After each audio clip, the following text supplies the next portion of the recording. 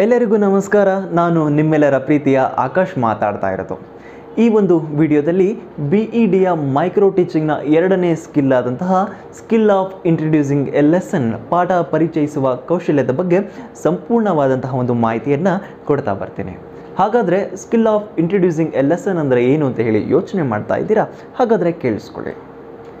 ಯಾವಾಗ ಒಬ್ಬ ಶಿಕ್ಷಕರು ತರಗತಿಯನ್ನು ಪ್ರವೇಶ ಮಾಡ್ತಾರೆ, ಆಗ ಆ ಒಂದು ಶಿಕ್ಷಕರು ಪಾಠದ ಪರಿಚಯವನ್ನು ಹೇಗೆ ಪ್ರಾರಂಭ ಮಾಡಬೇಕು, ಹಾಗೆ ಮಕ್ಕಳ ಒಂದು ಗ್ರಹಿಕೆಯನ್ನು ಹಿಡಿದಿಟ್ಟುಕೊಳ್ಳಬೇಕು.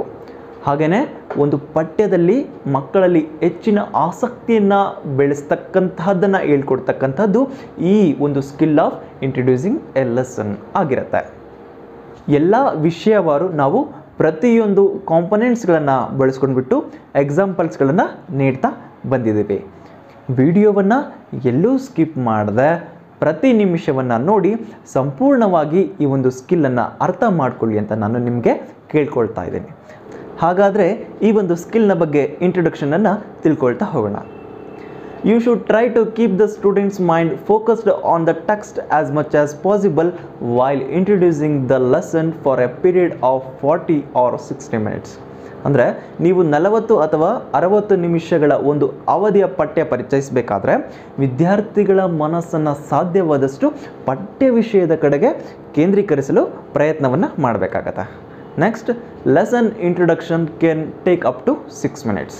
ಪಾಠ ಪರಿಚಯಿಸುವುದಕ್ಕೆ 6 ನಿಮಿಷಗಳ ಕಾಲ ತೆಗೆದುಕೊಳ್ಬೋದಾಗಿರುತ್ತೆ. It is the duty of the teacher to introduce A topic to the students.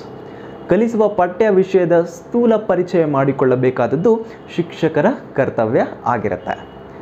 Learning develops only when the new knowledge is integrated with previous knowledge ಅಂತ ಹೇಳಿ ಕರಿತೀವಿ. ಅಂದರೆ ಹೊಸ ಜ್ಞಾನವು ಪೂರ್ವ ಜ್ಞಾನದೊಡನೆ ಕೂಡಿಕೊಂಡು ಸಮನ್ವಯಗೊಂಡಾಗ ಕಲಿಕೆ ಸಿದ್ಧಿಸುತ್ತೆ ಅಂತ ಹೇಳ್ಬೋದಾಗುತ್ತೆ. Next, Ken ask the questions related to the what has already bean taught R already learned in the previous class. All these questions should be related to the subject taught next ಅಂತ ಹೇಳ್ತೀವಿ. ಅಂದರೆ ಹಿಂದಿನ ತರಗತಿಯಲ್ಲಿ ಕಲಿಸಿದ ಅಥವಾ ಈಗಾಗಲೇ ತಿಳ್ಕೊಂಡಿರ್ತಕ್ಕಂತಹ ವಿಷಯಗಳಿಗೆ ಸಂಬಂಧಿಸಿದಂತೆ ಪ್ರಶ್ನೆಗಳನ್ನು ಕೇಳ್ಬೋದಾಗಿರುತ್ತೆ. ಹಾಗೆಯೇ ಈ ಎಲ್ಲ ಪ್ರಶ್ನೆಗಳು ಮುಂದೆ ಕಲಿಸುವ ವಿಷಯಕ್ಕೆ ಸಂಬಂಧಿಸಿರಬೇಕಾಗಿರುತ್ತೆ. ನೆಕ್ಸ್ಟ್, ಆಬ್ಜೆಕ್ಟಿವ್ಸ್, ಉದ್ದೇಶಗಳ ಬಗ್ಗೆ ತಿಳ್ಕೊಳ್ತಾ ಹೋಗೋಣ. List the components of a lesson presentation skill. ಅಂದರೆ ಪಾಠ ಪರಿಚಯಿಸುವ ಕೌಶಲ್ಯದ ಘಟಕಾಂಶಗಳನ್ನು ಪಟ್ಟಿ ಮಾಡ್ತಾ ಬರ್ತೀರಾ. Identify the situation where the components of lesson presentation skill are used.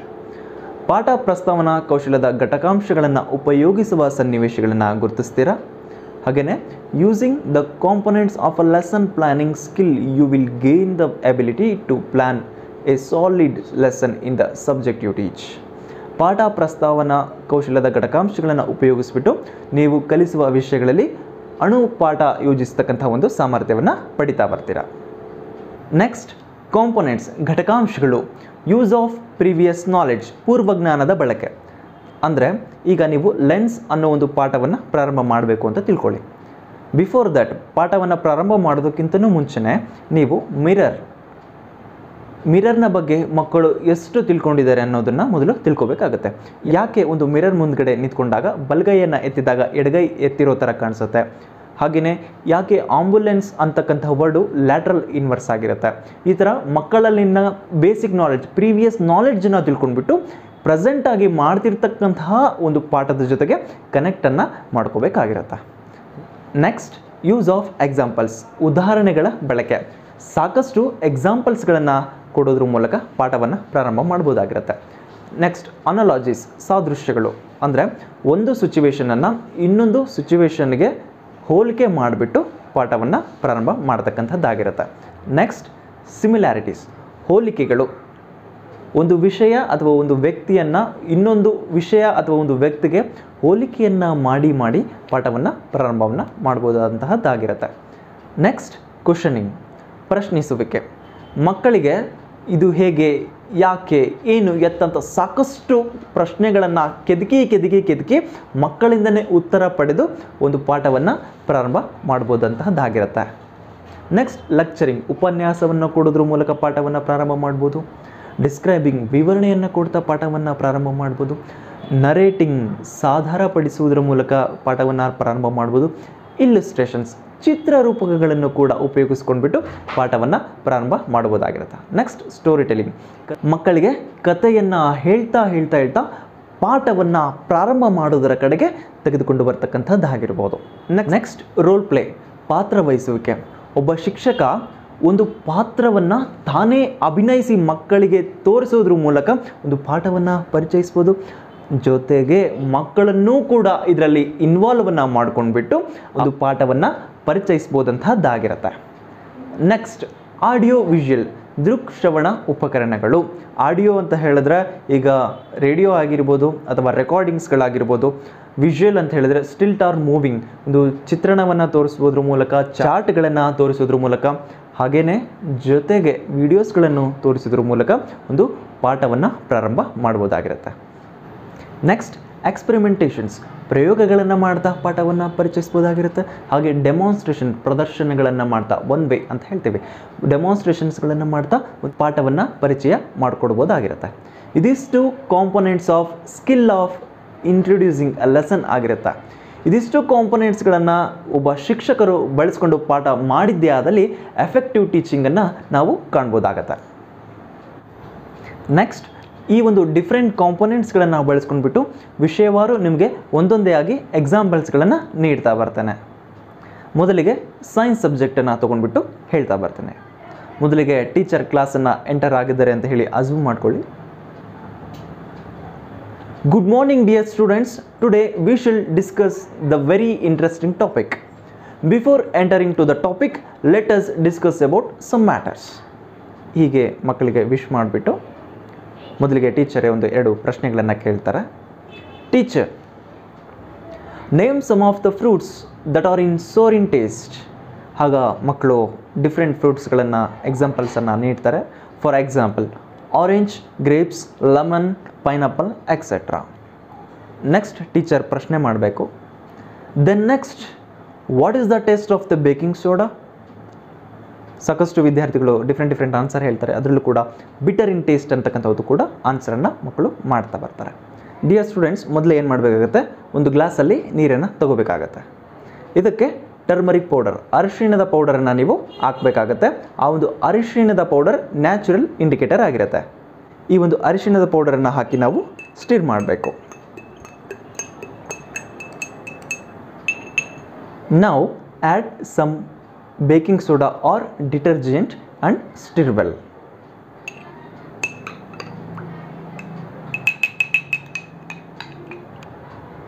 The yellow color changes into red due to presence of base in baking soda or detergents. Next, now add some drops of lemon to this solution.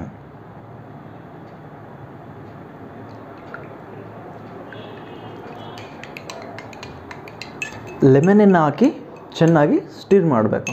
ಆಗ ಆ solution get into A new original yellow colour. ಯಾಕಪ್ಪ ಅಂತ ಹೇಳಿದ್ರೆ due to get the neutralisation because presence of acid in lemon. ಇದಿಷ್ಟು ಎಕ್ಸ್ಪೆರಿಮೆಂಟೇಷನ್ನ ಮಾಡಿ ತೋರಿಸ್ಬಿಟ್ಟು ಶಿಕ್ಷಕರು ಒಂದು ಗುರಿ ನಿರೂಪಣೆ, ಸ್ಟೇಟ್ಮೆಂಟ್ ಆಫ್ ದಿ ಏಮನ್ನು ಹೇಳಬೇಕಾಗತ್ತೆ.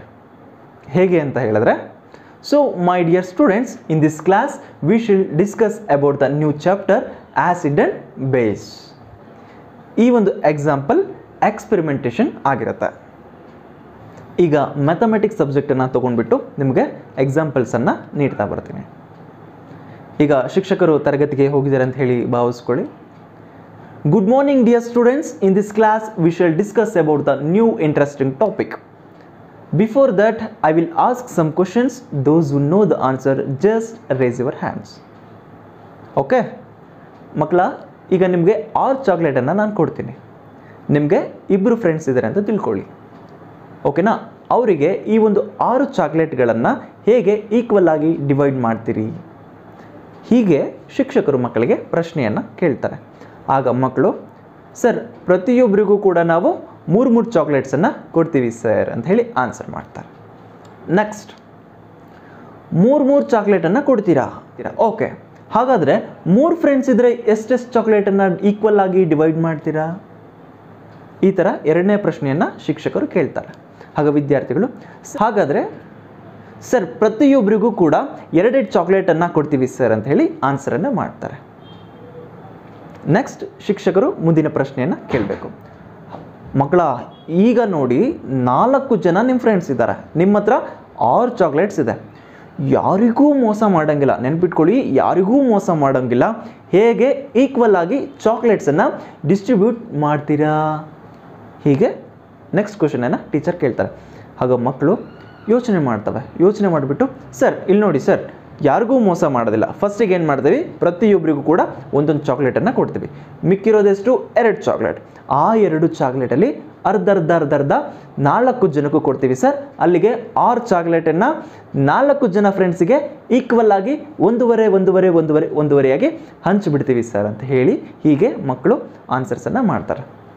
ಆಗ ಟೀಚರ್ಸ್ ನೆಕ್ಸ್ಟ್ ಏನು ಮಾಡಬೇಕು ಅಂತ ಹೇಳಿದ್ರೆ, that is each of them enjoy the chocolates ಅಲ್ವಾ, ಎಲ್ಲರೂ ಎಂಜಾಯ್ ಮಾಡ್ತಾರೆ.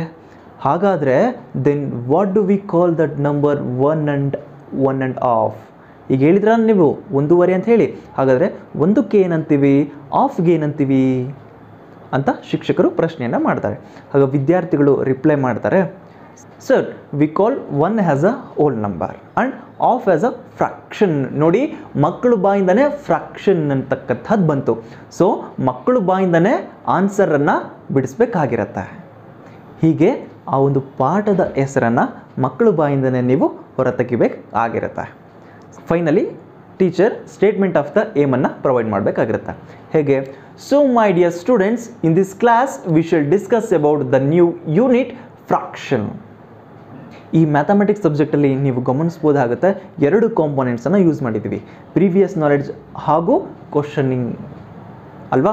2 ಕಾಂಪೊನೆಂಟ್ಗಳು, ಪ್ರೀವಿಯಸ್ ನಾಲೆಡ್ಜ್, ಹೋಲ್ ನಂಬರ್ ಅಂತಕ್ಕಂಥದ್ದು ಮಕ್ಕಳು ಪ್ರೀವಿಯಸ್ ಕ್ಲಾಸಲ್ಲಿ ಆಲ್ರೆಡಿ ತಿಳ್ಕೊಂಡು ಬಂದಿರತಕ್ಕಂಥದ್ದು. ಈ 2 ಕಾಂಪೊನೆಂಟ್ಗಳನ್ನು ಬಳಸ್ಕೊಂಡ್ಬಿಟ್ಟು ನಾವು ಮ್ಯಾಥಮೆಟಿಕ್ಸ್ ಎಕ್ಸಾಂಪಲ್ಸ್ಗಳನ್ನು ಪ್ರೊವೈಡ್ ಮಾಡಿದ್ವಿ. ಈಗ ಸಮಾಜ ವಿಜ್ಞಾನ ವಿಷಯವನ್ನು ತೆಗೆದುಕೊಂಡ್ಬಿಟ್ಟು ನಿಮಗೆ ವಿವರಿಸ್ತಾ ಬರ್ತೀನಿ. ಎಂದಿನಂತೆ ಶಿಕ್ಷಕರು ತರಗತಿಗೆ ಹೋಗ್ತಾರೆ, ಮಕ್ಕಳಿಗೆ ವಿಶ್ ಮಾಡಿಬಿಟ್ಟು ಪಾಠವನ್ನು ಪ್ರಾರಂಭ ಮಾಡ್ತಾರೆ. ಕಳೆದ ವಾರ ನಾವೆಲ್ಲರೂ ಮುಂಬೈಗೆ ಭೇಟಿ ನೀಡಿದ್ದು, ಮುಂಬೈ ನಗರದ ಸಮೀಪದಲ್ಲಿರುವ ಎಲ್ಲೋರಕ್ಕೆ ಭೇಟಿ ನೀಡಿದಾಗ ಒಂದೇ ಕಲ್ಲಿನಲ್ಲಿ ಕೆತ್ತಿದ 100 ಅಡಿ ಎತ್ತರದ ಗುಡಿಯಲ್ಲಿ ಕಂಡುಬರುವ ಅನೇಕ ದೃಶ್ಯಗಳನ್ನು ನಾನು ನಿಮಗೆ ತೋರಿಸಿದ್ದೆ. ಅನೇಕ ರಾಜಮನೆತನದವರು ಹಾಗೂ ರಾಷ್ಟ್ರಕೂಟರು ಶಿಲ್ಪಕಲೆ, ಸಾಹಿತ್ಯ ಮತ್ತು ಧಾರ್ಮಿಕ ಕ್ಷೇತ್ರಕ್ಕೆ ಪ್ರಮುಖ ಕೊಡುಗೆಗಳನ್ನು ನೀಡಿದ್ದಾರೆ. ಸೊ ರಾಜಮನೆತನಗಳಲ್ಲಿ ರಾಷ್ಟ್ರಕೂಟ ಹೆಸರು ಸಹ ಅಚ್ಚಳಿಯದೆ ಉಳಿದಿದೆ. ಇಂದು ನಾವು ರಾಷ್ಟ್ರಕೂಟರ ಕಾಲದ ಸಾಹಿತ್ಯ, ಶಿಕ್ಷಣ ಮತ್ತು ಕಲೆ ಎಂಬ ವಿಷಯದ ಬಗ್ಗೆ ಹೆಚ್ಚಿನ ವಿವರಗಳನ್ನು ತಿಳಿದುಕೊಳ್ಳೋಣ ಎಂದು ಶಿಕ್ಷಕರು ಹೇಳಿಬಿಟ್ಟು ರಾಷ್ಟ್ರಕೂಟರ ಸಾಹಿತ್ಯ, ಶಿಕ್ಷಣ ಮತ್ತು ಕಲೆ ಎಂಬ ಪಾಠವನ್ನು ಪ್ರಾರಂಭ ಮಾಡ್ತಾರೆ. ಇದು ಸಮಾಜ ವಿಜ್ಞಾನದ ವಿಷಯಕ್ಕೆ ಉದಾಹರಣೆಯಾಗಿದೆ. ನೆಕ್ಸ್ಟ್ ಕನ್ನಡ ವಿಷಯವನ್ನು ತೆಗೆದುಕೊಂಡ್ಬಿಟ್ಟು ಎಕ್ಸ್ಪ್ಲೇನ್ ಮಾಡ್ತಾ ಬರ್ತೀನಿ. ಎಂದಿನಂತೆ ಶಿಕ್ಷಕರು ತರಗತಿಗೆ ಹೋಗ್ಬಿಟ್ಟು ಮಕ್ಕಳಿಗೆಲ್ಲ ವಿಶ್ ಮಾಡಿಬಿಟ್ಟು, ವಿದ್ಯಾರ್ಥಿಗಳೇ, ಕಚ್ಚೋದ್ಯನಾದ ಭಟನು ಕಾವ್ಯದ ದಾಟಿಯಲ್ಲಿ ಸಭಿಕರನ್ನು ಉದ್ದೇಶಿಸಿ ಮಾತನಾಡಿದ ವಿಚಾರವನ್ನು ನೀವು ತಿಳ್ಕೊಂಡಿದ್ದೀರಾ. ಕೂಡಲೇ ಸಭಿಕರ ಮಧ್ಯದಲ್ಲಿಂದ ಒಬ್ಬ ಬಲ್ಲಾಳನು ಎದ್ದು ನಿಂತನು. ಅವನ ಭಟನ ಎದುರಿಗೆ ಬಂದು, ಉಂಟುಂಟು ಎಲೆ ಭಟನೆ, ಧೀರ ವೀರರು ಉಂಟು, ಕಲಿಗಳು ಇಲ್ಲ, ಹುಲಿಗಳು ಉಂಟು, 8 ಎದೆಯ ಯೋಧರೆಲ್ಲ ಎಣಿಕೆ ಇಲ್ಲದಲ್ಲುಂಟು. ಬಂಟರ ರಾಜ್ಯವಿದು ಕಟ್ಟು ಸೆರಗಿಗೆ ಗಂಟು. ಹೀಗೆ 4 ಸಾಲುಗಳನ್ನು ಹೇರು ಧ್ವನಿಯಲ್ಲಿ ಹೇಳ್ತಾ, ಅವಶ್ಯಕವಿದ್ದರೆ ಇನ್ನೂ ಹೆಚ್ಚು ಅಭಿನಯವನ್ನು ಮಾಡ್ತಾ ಪಾಠವನ್ನು ಪ್ರಾರಂಭ ಮಾಡಬೇಕಾಗಿರುತ್ತೆ, ಗುರಿ ನಿರೂಪಣೆಯನ್ನು ಮಾಡಬೇಕಾಗುತ್ತೆ. ಪ್ರಿಯ ವಿದ್ಯಾರ್ಥಿಗಳೇ, ಈಗ ನಾವು ಈ ರೀತಿ ಮಾತನಾಡಿದ ಬಲ್ಲಾಳನ ಪಾತ್ರದ ಬಗ್ಗೆ ವಿವರವಾಗಿ ತಿಳಿದುಕೊಳ್ಳೋಣ ಅಂತ ಹೇಳ್ತಾ ಪಾಠವನ್ನು ಪ್ರಾರಂಭ ಮಾಡಬೇಕಾಗತ್ತೆ. ನೆಕ್ಸ್ಟ್ ಇಂಗ್ಲೀಷ್ ಸಬ್ಜೆಕ್ಟನ್ನು ತೊಗೊಂಡ್ಬಿಟ್ಟು ನಿಮಗೆ ಎಕ್ಸ್ಪ್ಲೇನ್ ಮಾಡ್ತಾ ಬರ್ತೀನಿ. ಟೀಚರ್ ಈಗ ಕ್ಲಾಸಲ್ಲಿ ಎಂಟರ್ ಆಗಿದ್ದಾರೆ ಅಂತ ಹೇಳಿ ಅಸ್ಯೂಮ್ ಮಾಡ್ಕೊಳ್ಳಿ. Good morning dear students, I will narrate U A story. Once in a Ayodhya, Shriram, washerman and courtiers are sitting. A servant who has something to say comes and stands hesitantly. ಆಗ ರಾಮ ಕೇಳ್ತಾನೆ, Rama, speak up. You have nothing to fear. ಎದುರುಕೊಳ್ಳೋ necessity ಇಲ್ಲ, ನೀನು ಮಾತಾಡು ಅಂತ ಹೇಳಿ ರಾಮ ಸರ್ವೆಂಟಿಗೆ ಹೇಳ್ತಾನೆ. ಓ king, I can not speak up in presence of washer man and ಕೋರ್ಟರೀಸ್. ಇದಕ್ಕೆ ರಾಮ ಏನು ಹೇಳ್ತಾನೆ ಅಂದರೆ, you have my protection, speak your mind. ಎದುರುಕೋಬೇಡ, ನೀನು ಹೇಳು ಅಂತ ಹೇಳಿ ರಾಮ ಆ ಸರ್ವೆಂಟಿಗೆ ಹೇಳ್ತಾನೆ. ಆಗ ಸರ್ವೆಂಟ್ ಹೇಳ್ತಾನೆ, ಮಹಾರಾಜ, today I saw the washer man beating his wife. He told her to get out of the house. He said he was not Rama to accept a wife after she had lived in another custody. By listening this, Lakshmana said, the washerman deserves a lesson for nonsensical comment about their mother Sita. Coteries. ಆ ಒಂದು ಸೀತೆಯ ಬಗ್ಗೆ ಆ ಥರ ಮಾತಾಡಿದ ತಕ್ಷಣ ಲಕ್ಷ್ಮಣ ಉದ್ವೇಗಗೊಂಡು ಅಲ್ಲಿರ್ತಕ್ಕಂತಹ ಎಲ್ಲ ಸಭಿಕರು S Maharaja, he must be punished, he must be punished ಅಂತ ಹೇಳಿ ಕೂಗ್ಲಿಕ್ಕೆ ಪ್ರಾರಂಭ ಮಾಡ್ತಾರೆ. ಈ ಥರ ಸ್ಟೋರಿಯನ್ನು ಮಕ್ಕಳಿಗೆ ಹೇಳಿಬಿಟ್ಟು ಟೀಚರ್ ನೆಕ್ಸ್ಟ್ ಏನು ಮಾಡ್ತಾರೆ, ಮಕ್ಕಳಿಗೆ ಸಮ್ ಕ್ವಶನ್ಸನ್ನು ಕೇಳ್ತಾರೆ. So my dear students, Y Rama scent is wife to forest? ಆಗ ಸ್ಟೂಡೆಂಟ್ ರಿಪ್ಲೈ ಮಾಡ್ತಾರೆ, Rama scent is wife to forest because servant explained about the washerman nonsensical comment. Next, teacher, what do you learn from this decision of the Rama ಅಂತ ಕೇಳಿದಾಗ next student reply ಮಾಡ್ತಾರೆ, even though Sita is his wife and queen of the Ayodhya, Rama sent to forest, we can see justice here ಅಂತ ಹೇಳಿ ಮಕ್ಕಳು ಉತ್ತರವನ್ನು ನೀಡ್ತಾರೆ. ನೋಡಿ, ಮಕ್ಕಳಿಂದನೇ ಪಡೆದಿರ್ತಕ್ಕಂತಹ ಈ ಒಂದು ಉತ್ತರ ಆಗಿರುತ್ತೆ. ಸೊ ಟೀಚರ್ ಈಗ ಏನು ಮಾಡಬೇಕಾಗತ್ತೆ, ಸ್ಟೇಟ್ಮೆಂಟ್ ಆಫ್ ದ ಏಮನ್ನು ಕೊಡಬೇಕಾಗತ್ತೆ. So my dear students, in this class we shall discuss about the new topic, that is justice about the self ಅಂತ ಹೇಳಿಬಿಟ್ಟು ಪಾಠವನ್ನು ಪ್ರಾರಂಭ ಮಾಡಬೇಕಾಗತ್ತೆ. ಈ ಒಂದು ವಿಷಯದಲ್ಲಿ ನಾವು ಸ್ಟೋರಿ ಟೆಲ್ಲಿಂಗ್ ಹಾಗೂ ಸಮ್ ಆಫ್ ದಿ ಕ್ವಶನ್ಸನ್ನು ಬಳಸ್ಕೊಂಡ್ಬಿಟ್ಟು ಈ ಒಂದು ಇಂಟ್ರೊಡಕ್ಷನನ್ನು ಕೊಟ್ಟಿದ್ದೀವಿ. ಹೀಗೆ ಪ್ರತಿಯೊಬ್ಬ ಶಿಕ್ಷಕರು ಪಾಠವನ್ನು ಪರಿಚಯಿಸುವುದರ ಮುನ್ನ ಈ ಎಲ್ಲ ಕಾಂಪೊನೆಂಟ್ಸ್ಗಳನ್ನು ಬಳಸ್ಕೊಂಡ್ಬಿಟ್ಟು ಪಾಠವನ್ನು ಮಾಡಿದ್ದೇ ಆದಲ್ಲಿ ಉತ್ತಮವಾದಂತಹ ಒಂದು ಬೋಧನೆಯನ್ನು ಆ ಒಂದು ಶಿಕ್ಷಕರಲ್ಲಿ ಕಾಣ್ಬೋದಾಗಿರುತ್ತೆ. ಇದಿಷ್ಟು skill of introducing A lesson ಎಂಬ ಒಂದು ಸ್ಕಿಲ್ನ ಬಗ್ಗೆ ಸಂಪೂರ್ಣವಾದಂತಹ ಮಾಹಿತಿಯಾಗಿರುತ್ತೆ. ನಿಮಗೆ ಯಾವುದೇ ಡೌಟ್ಸ್ಗಳಿದ್ರೂ ಕೂಡ ಕಮೆಂಟ್ ಸೆಕ್ಷನ್ನಲ್ಲಿ ಕಮೆಂಟ್ ಮಾಡಿ, ನಾವು ಆ ಒಂದು ಡೌಟನ್ನು ಕ್ಲಿಯರ್ ಮಾಡಲಿಕ್ಕೆ ಪ್ರಯತ್ನವನ್ನು ಮಾಡ್ತೇವೆ. ಹಾಗೆ ಮತ್ತೆ ಮುಂದಿನ ವಿಡಿಯೋದಲ್ಲಿ ಮುಂದಿನ ಸ್ಕಿಲ್ನೊಂದಿಗೆ ಮತ್ತೆ ನಿಮ್ಮ ಮುಂದೆ ಬರ್ತೀನಿ. ಅಲ್ಲಿವರೆಗೂ ಧನ್ಯವಾದಗಳು.